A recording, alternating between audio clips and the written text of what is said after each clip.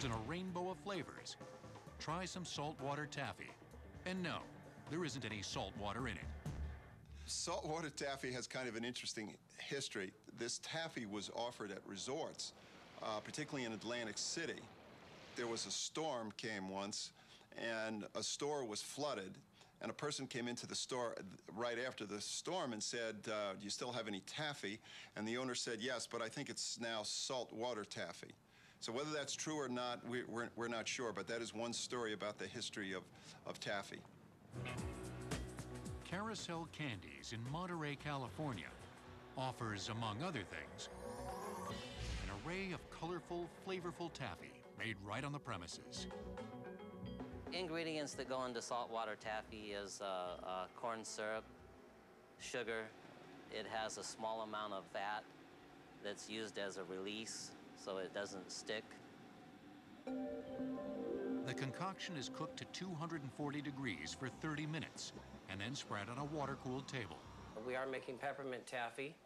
We colored some of the taffy for the stripes. Now I've taken the remainder of the batch and I'm going to pull it on the puller here. And that's where it gets its aeration and elasticity. Also, we incorporate the flavoring.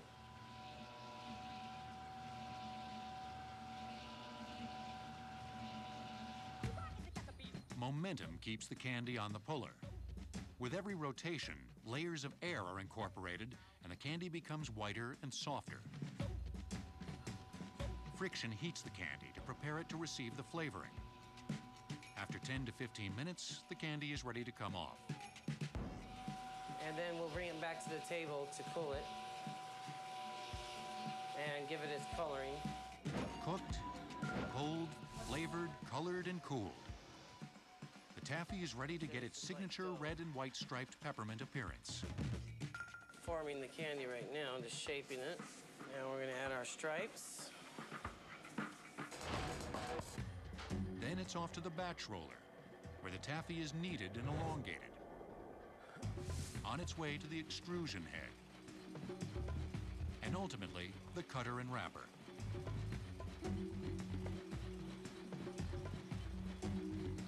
All of this is done on one very old machine. The equipment is hard to find. The equipment we have is 60 to 65 years old. You can't really find parts for this type of equipment. Sometimes we have to have our parts made by a machinist. Taffy, especially, you don't see too many people making taffy. Candy making is a dying art. Made comes in a rainbow of flavors. Try some saltwater taffy.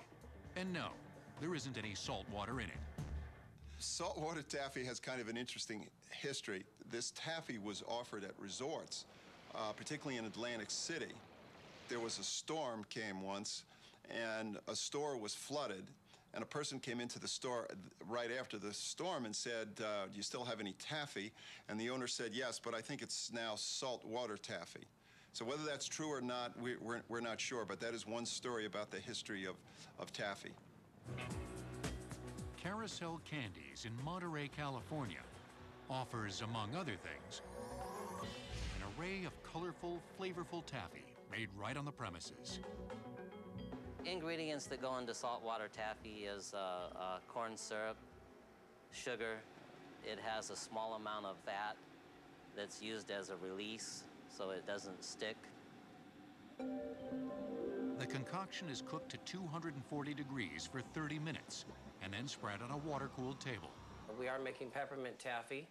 We colored some of the taffy for the stripes. Now I've taken the remainder of the batch and I'm going to pull it on the puller here. And that's where it gets its aeration and elasticity. Also, we incorporate the flavoring.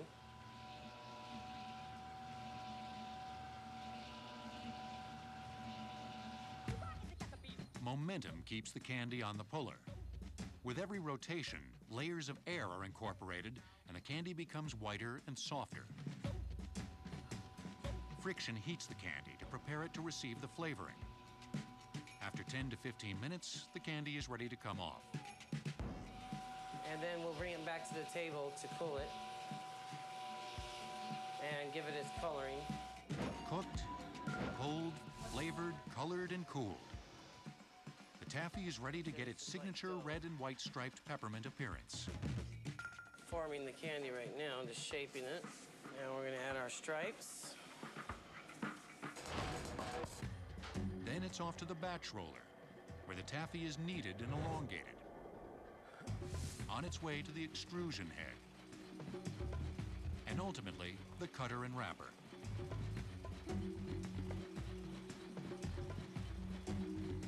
All of this is done on one very old machine. The equipment is hard to find. The equipment we have is 60 to 65 years old. You can't really find parts for this type of equipment. Sometimes we have to have our parts made by a machinist. Taffy, especially, you don't see too many people making taffy. Candy making is a dying art. Made comes in a rainbow of flavors. Try some saltwater taffy. And no, there isn't any salt water in it. Saltwater taffy has kind of an interesting history. This taffy was offered at resorts, particularly in Atlantic City. There was a storm came once, and a store was flooded, and a person came into the store right after the storm and said, do you still have any taffy? And the owner said, yes, but I think it's now saltwater taffy. So whether that's true or not, we're not sure, but that is one story about the history of taffy. Carousel Candies in Monterey, California offers, among other things, an array of colorful, flavorful taffy made right on the premises. Ingredients that go into saltwater taffy is corn syrup, sugar. It has a small amount of fat that's used as a release so it doesn't stick. The concoction is cooked to 240 degrees for 30 minutes and then spread on a water-cooled table. We are making peppermint taffy. We colored some of the taffy for the stripes. Now I've taken the remainder of the batch and I'm going to pull it on the puller here. And that's where it gets its aeration and elasticity. Also, we incorporate the flavoring.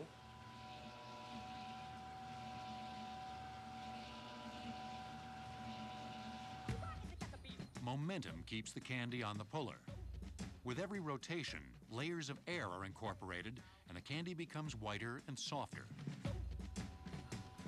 Friction heats the candy to prepare it to receive the flavoring. After 10 to 15 minutes, the candy is ready to come off.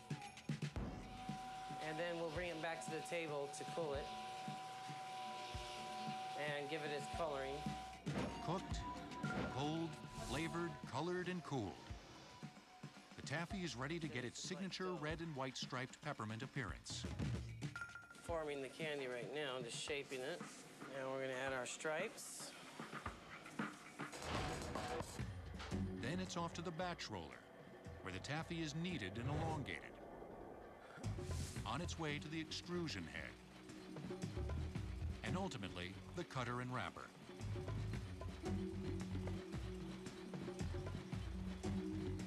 All of this is done on one very old machine. The equipment is hard to find. The equipment we have is 60 to 65 years old. You can't really find parts for this type of equipment.